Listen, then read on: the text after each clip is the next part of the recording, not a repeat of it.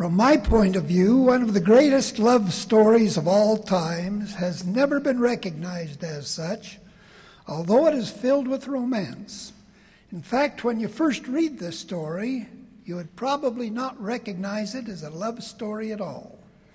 The reason we pass over this story so easily is that in order for us to recognize love, we must first have a great understanding in our hearts of what love really is. Love is a peculiar attribute. It very seldom appears suddenly like a mushroom. Usually it grows slowly like a bud that unfolds and develops into a beautiful flower. In order to love something, you have to get to know and understand it. For instance, the way we learn to love a sunset is to study sunsets carefully. We then learn to observe how one color blends into another so beautifully and harmoniously. Then we recognize how clouds add character to the scene and how the rays of the sun shining behind those clouds highlight them and give variety and beauty to the view. The more you watch sunsets, the more you appreciate and learn to love them. This is the way you young mothers learn to love a child. Being with that child so much and serving and watching over the child so carefully causes you to love it. You overlook its faults and appreciate its virtues. Service to another person or to a cause is an excellent way to develop love for that person or cause. But love doesn't always have to grow so slowly. Love can blossom very suddenly. The particular love story I am talking about began suddenly and has been blossoming brightly for thousands of years. This love story is found in the Bible in the book of Genesis and is the story of Adam and Eve. When Adam was placed on the earth, he was a perfect physical and mental specimen made in the likeness and image of God. But Adam had a basic weakness. He had no memory of where he came from or what he had known before he was placed on the earth. Here on the earth, he was required to learn everything from scratch. After Adam was created, the Father told the Son, "It is not good that man should be alone, wherefore we will make an help meet for the man." God did not say helpmate or helpmeet, but used that good, solid Anglo-Saxon word meet, which means of the same worthiness, the same intelligence, the same quality or nobility, worthy to stand beside the man as a fit companion and helper. So Eve was created and became Adam's companion, and was married and sealed to him as his wife. Remember, they were created as perfect beings without blemish or sin, and were immortal. At that time, death had not yet entered into the world. Therefore, they were bound together in a marriage union that was to endure for all eternity. Now comes the great love story. When Adam saw Eve, that glorious being who had been sealed to him as his wife, he was filled with love for her, for she had been taken symbolically from his rib, next to his heart. She was not taken from his head to stand over him, nor from his breast to go before him, nor from his back to walk 3 paces behind him, nor from his foot to be trodden upon. She was taken symbolically from his side, close to his heart, to stand by him as a noble companion. As his heart filled with love for her, he said, "This is now bone of my bones and flesh of my flesh. She shall be called woman because she was taken out of man." What Adam meant by these words can be paraphrased thusly: I love her with all my heart. She is as important to me as life itself. She is as vital to me as my own flesh and bone. I treasure as I do my own life, as much as I do my own body. Without her, life would be meaningless. I love her. And the Father then answered and said to Adam, "Therefore shall a man leave his father and his mother, and shall cleave unto his own wife, and they shall be one flesh. What God meant by these words was as if to say, Adam, you are absolutely right. You two shall remain together forever to begin your own family on earth and to become one indeed in everything you do, in an eternal companionship never to be broken. As Jesus later explained this eternal type of marriage, he said, for this cause shall a man leave father and mother, and shall cleave to his wife, and they twain shall be one flesh. Wherefore they are no more twain, but one flesh. What therefore God hath joined together, let not man put asunder. Now considered in that light, when one speaks of the Father, meaning God the Father, one also speaks of the Father's wife, our heavenly mother, for they are one flesh. We use this same expression on earth. When, for instance, we speak of the Bensons, the Hollands, or the Burtons, we speak of a pair. We use this same expression. If these married partners were as perfect as our heavenly parents are, these couples would act and do things as a team, working together in perfect harmony and oneness, literally as one flesh. I personally believe that the word Elohim, a plural word, is a title and includes this connotation of oneness. Even though when I write or speak of God the Father, I speak of a living single being, but realize in my heart that they comprise a heavenly pair. One of the things that concerns us as general authorities about marriage, and particularly about temple marriage and sealing, is the light-mindedness with which some of our church members enter into this holy and eternal order. It appears that too many people now enter into a temple marriage with the idea that it's pretty much like any other kind or type of marriage. People today tend to regard all marriages lightheartedly, without remembering that a civil marriage is an arrangement invented by man, which therefore includes man's imperfections. A temple marriage, on the other hand, is performed under special priesthood authorization and with authority from God. It is therefore a holy ordinance, which should be taken very seriously. It is an eternal marriage meant to last forever. Many church members fail to understand the sacredness of this temple covenant. It is as if they say, if this marriage doesn't work out, we can make a change. If I tire of my partner, I can get a cancellation of this sealing and try it again with another companion.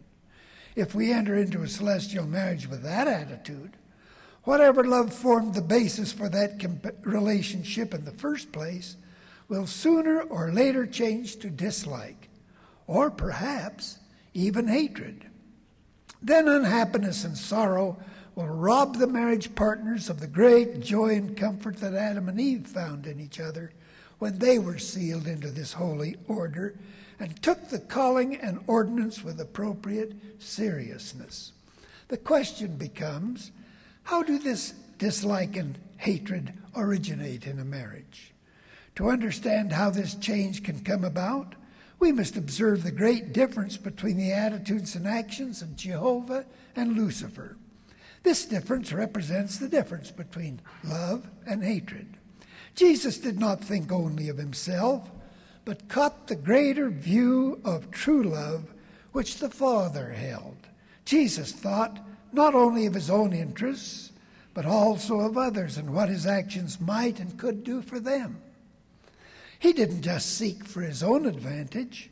He was unselfish and accepted the Father's plan of salvation, not only for himself, but also for the whole family of God's children. Jesus knew that the Father's plan was vital for the growth and development of mankind. He even offered to give his own future mortal life as a Savior for us. Thereby we might return to the presence of our Heavenly Father and Mother. Back in their presence, we could retain our places in God's eternal family, but would be added upon through this earthly experience. We could return to God with perfected, resurrected bodies, having gained greater light and knowledge through experiences received during mortality. This advantage would enable us during the eternities to grow to become more like our Father and Mother in heaven, possessing greater light, greater knowledge, greater experience, and greater skills. In other words, Jehovah believed implicitly in the Father's plan and advised us as intelligent spirits to do likewise. Now, hatred begins with selfishness. Hence, Lucifer thought only of himself. He thought he knew more about life than God the Father.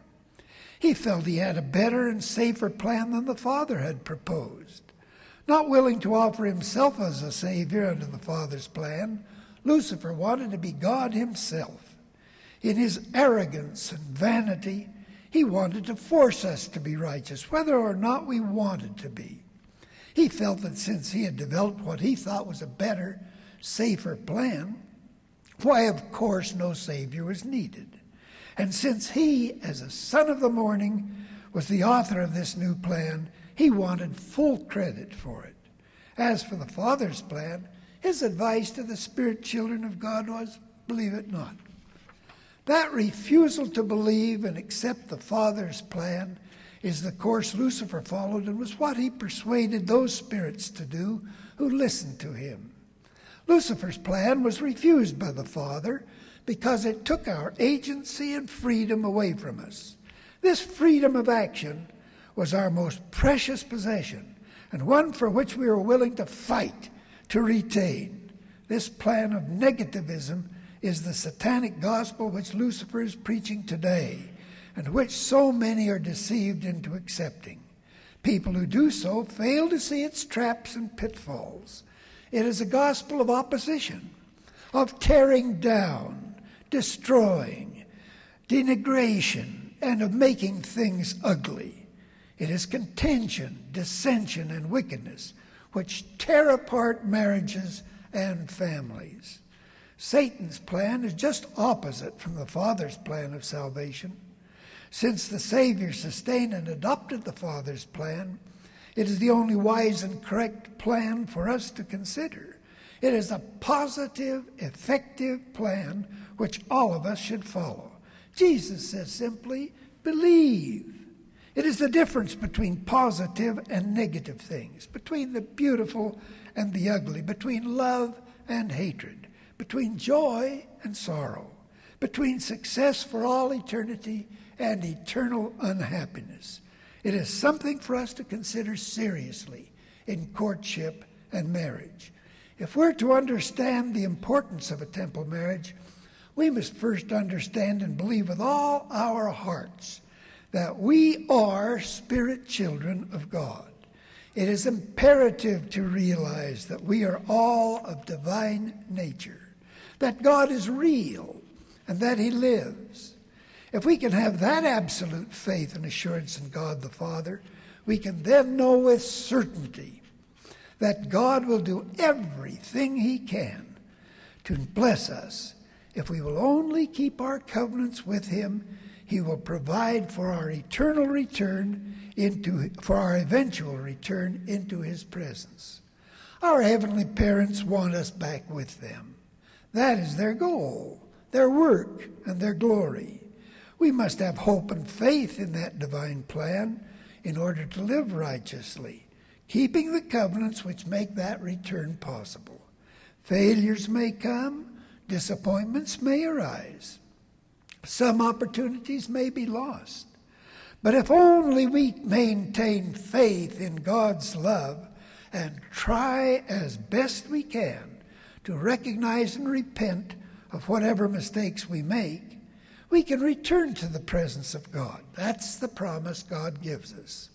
Now, the second thing to remember is that Jesus Christ is our anointed Savior or Redeemer. He loves each of us so much that he gave his life to atone for our sins if we repent and sanctify ourselves. This means that whenever we make a mistake, we must admit it and renew our covenants by recommitting ourselves, of course with the help of Jesus Christ, to keep those covenants in the future, to make restitution for those sins through service to others in order to pay back for the damages caused by breaking the law. And finally, to forsake whatever evil was done, and with the help of God, never return to these or similar acts of disobedience. If Jesus is a God of love, and he truly is, then such a course of action must be the foundation for both courtship and marriage. The true love of Christ involves service to others, in which a person is willing to give a part of himself to serve and help others. Such service is the complete opposite of selfishness and manifests the true spirit of Jesus Christ. Our Heavenly Father expects each of us to be wise. If you choose a partner for a decision as important as eternal marriage, you should not rush into such an important covenant without knowing your partner as thoroughly as you reasonably can. Many people think only of exciting romantic concepts they get from books and movies without realizing that such a romance is often selfish. All too frequently, it is the opposite of true love. To marry a person you have known only a short time is most unwise. That person's faith, as well as your own faith, first needs to be tested. Is that person honest and reliable in keeping his or her commitments? In other words, can he or she be trusted? This is an important question in marriage. For to be trusted is greater than to be loved. My special assignment for the past 6 years has been to assist the First Presidency in recovering people who have transgressed. In doing so, I have come to comprehend causes which lead to transgression. What are they? Generally, they are various personal indulgences based on selfishness. One of the greatest of these is the use of pornography. The use of pornography is a basic sin which leads to self-abuse, homosexuality, fornication, adultery, child and spouse abuse, incest, rape, and cruelty. No love ever develops out of pornography, only self-gratification. To protect yourself against such evils, you have to stay clean yourself and have a clean partner.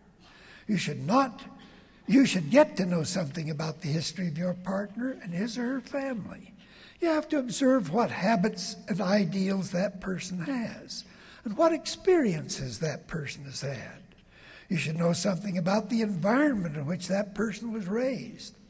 It is well to know as much as you reasonably can about your future partner, for you will be playing for keeps. Although repentance is possible, it must be sincere and requires a considerable period of time to make that permanent change.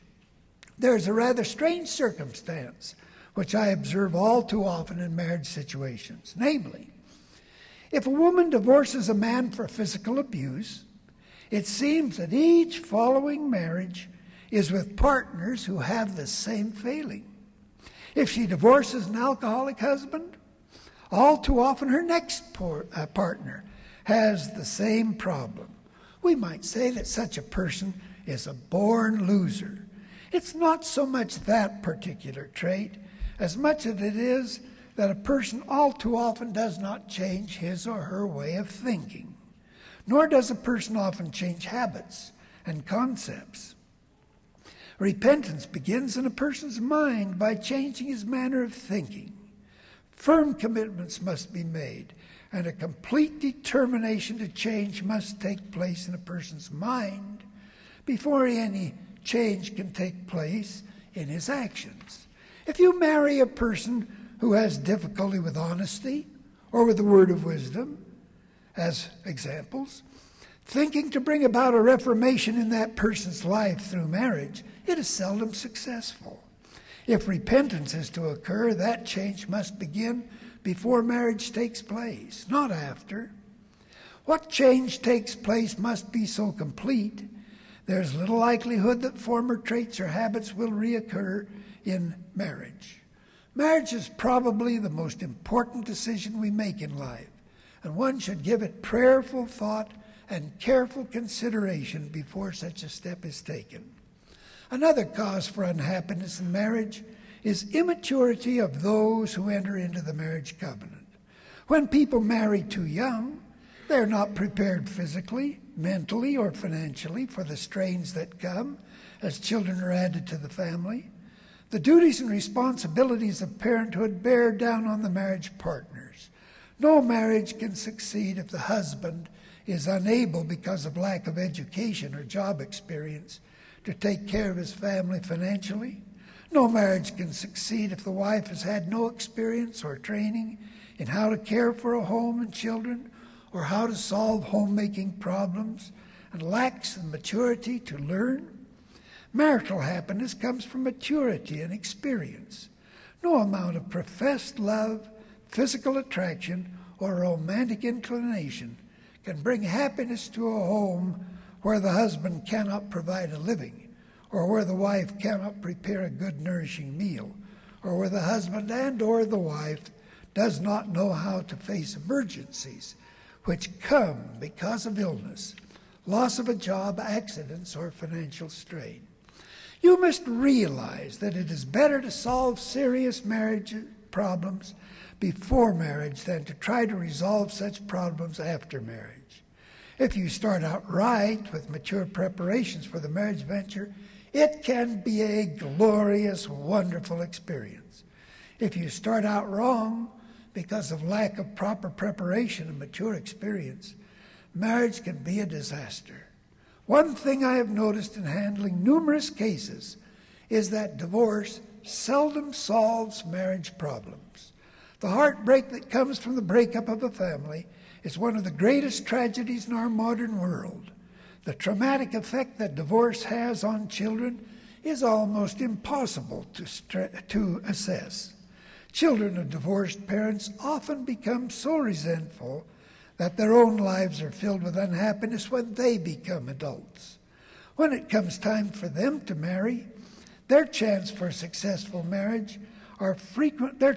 are frequently handicapped by the remembrance of the difficulties, quarrels, resentments, and patterns they saw in their parents.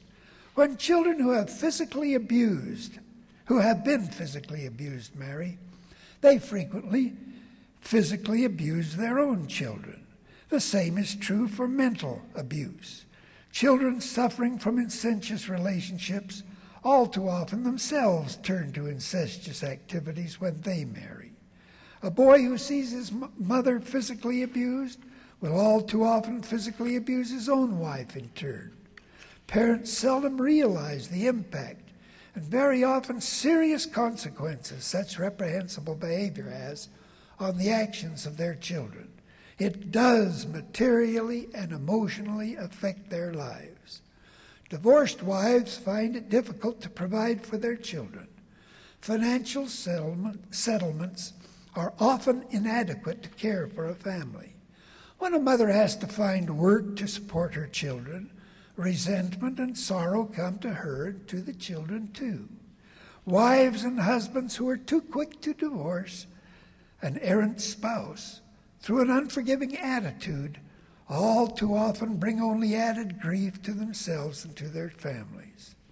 Husbands who are indifferent or careless and thereby cause divorces, or husbands who desert families and divorce their wives, find that the second and subsequent families only add to their financial and emotional burdens. If it's difficult for a man to finance his first family, his financial well-being is not aided by incurring additional financial obligations as a result of subsequent marriages. Court costs and lawyer fees sap the financial resources of even rich men and are disastrous for the ordinary family. Divorce is often a no-win option and can seldom be relied on as a solution to marital problems. My personal burden in marriage counseling is to try to find a solution to the problem of hatred. Unforgiveness is a horrible sin. People are so intent on vengeance for past or imagined wrongs that they do horrible things to each other. Indifferent silences and or unkind words can often cut deeper than swords. If we look for faults in someone, we can always find these. But the added problem is that these faults seem to grow and multiply the more we think about them. Resentment leads to tearful frustration and to the most hurtful kind of words and actions. Oh, if people could only learn to forgive.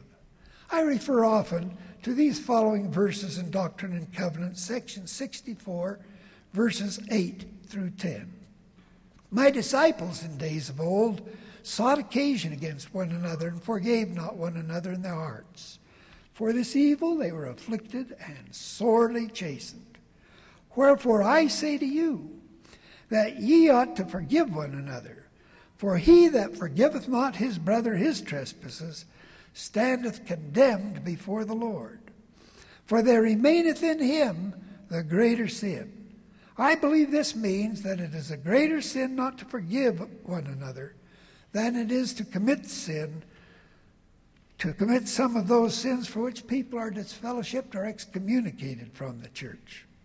The Lord continues his teaching. I, the Lord, will forgive whom I will forgive, but of you it's required to forgive all men. I thus have an answer for those who refuse to forgive themselves, who make themselves miserable by continually talking about their own sins.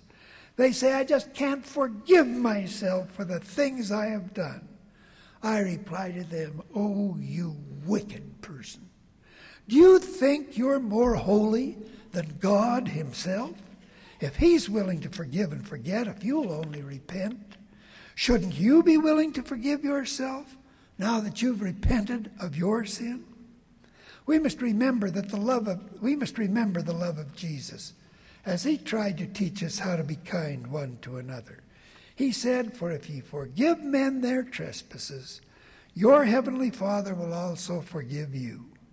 But if ye forgive not men their trespasses, neither will your Father forgive your trespasses. When, oh when, will we learn that love can overcome hatred, and that kindness and humility really can restore love? Now, one piece of advice to those of you who have never had a companion through no fault of your own, or to those of you who have lost companions in death or through divorce or desertion.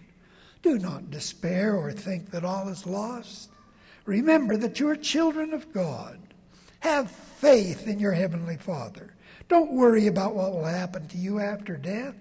Don't worry about who will have inheritance of your children who are born in the covenant. People make themselves miserable over such questions which cannot be answered at present because earth life is not yet over. Death does not end our possibilities for a solution to often very difficult present problems. When people tell you that all such problems must be solved during earth life, just ask them this question. Why then are we to have 1,000 years of peace before the final judgment is made? I think it will be during this period of time that under the direction of a loving Father in heaven and a devoted, loving, understanding Savior, who will be our advocate with the Father, that all these problems will be worked out to our best advantage. Those great men and women who will be officiating on earth in the power of the holy priesthood will be in constant communication with the heavens.